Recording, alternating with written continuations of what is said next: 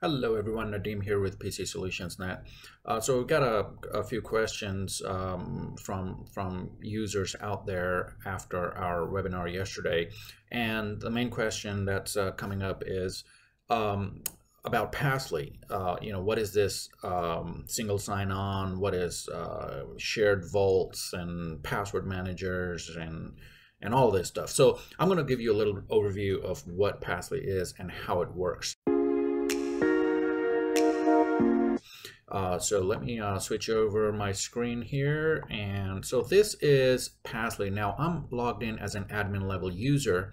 So I have access to everything. Of course, users who are regular users won't see all the stuff over here. They'll see limited, like they won't see license manager, SSO manager. Only admins will see that. So what it does is, just real quick, the first thing you see here is the Launchpad. This is where all your applications show up. So think of it like your favorites bar, right? So any applications that you want, your administrator can create these applications under SSO Manager, and these applications will appear over here. Now, they may be federated applications, or they may be without federation. Federated applications will automatically log you into the application. So the system will not ask you or send and receive any password information or credential information from your local machine to the other server. Non-federated means just like regular, you're typing in the URL of a website and it asking your browser for the username and password and then authenticating. So the username and password gets sent from your machine to that server you're logging into.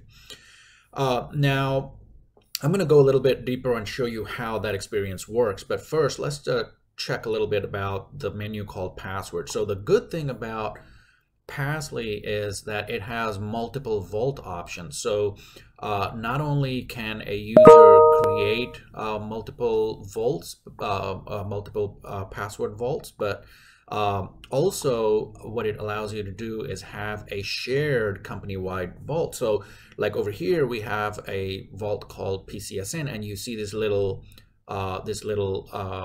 lock icon on there, which means I cannot edit it. Only the company admins can add or edit stuff or add stuff to that. However, I can create my own vault and put my stuff in my own vault if I want to, which is right here. Now, of course, there is the directory manager where you create users. There is the password server. This is where you will create vaults, and you can have multiple shared vaults as well. For example, you might want to split up vaults by departments. Works great. Now, the other good thing is the just-in-time over here. So the just-in-time 2FA means that, let's say you have an admin on your Office 365, and let's say you have multiple administrators in the company. Well, the problem is if you do 2FA to one of their handhelds, then only one person gets that text message, right? So just-in-time 2FA allows a user to become the admin for a certain amount of time, and you can set that policy. So you can say for just in time, people can take access for an account for, let's say, 30 minutes. So what happens is when a user logs in with the just-in-time 2FA, the text message goes to that user's handheld for that amount of time, in this case 30 minutes. So for 30 minutes, that user has control over that admin account. Once that time frame passes, another user can take over, another admin can take over and do second factor authentication with their phone. So this is something that really helps with admin level users or any kind of shared accounts.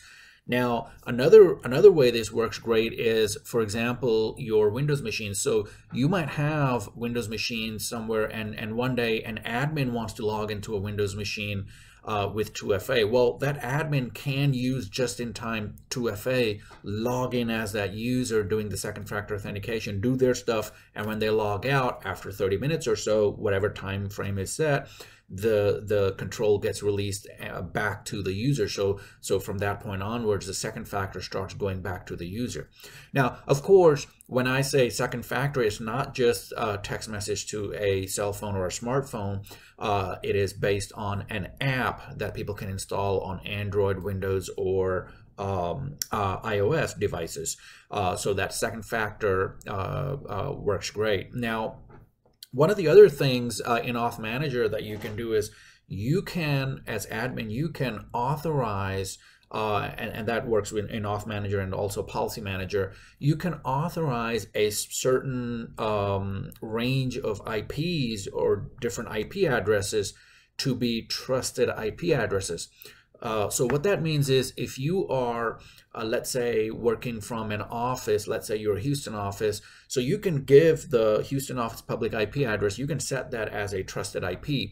So when users log in from that IP, the system will not ask them for that second factor. And what it does is it just reduces that login time by a few milliseconds, but it makes a difference. So that takes that hassle away for the second factor because those public IPs are automatically trusted. You don't have to use that feature, but it works great. You can set up different policies in the policy manager. So for example, you can have authentication policy or provisioning policy, what happens when you provision new users, or how do users get authenticated. Single sign-on manager, where you create the apps that show up in your Launchpad, and license manager of course shows you how many licenses you have and how many you're using. So now back to Launchpad, and let me give you a little demo of how it works. So what I'm going to do is I'm going to first of all go into OneDrive for Business, which is federated. So I simply click on that, and it authenticates with Passly. See, signing in. So it's automatically signing me in without sending usernames, password, or any of that. And boom, it drops me right into my OneDrive for Business. How easy is that? So that's how, and I don't know if you saw that in the recording, but that's how easy it is. So let me try another one. So let's try Dark Web ID. Well, no, I don't want to try Dark Web ID. Let's try Kaseya. That's a good one. So if I click on Kaseya, it does a single sign-on, and boom, it drops me right in there.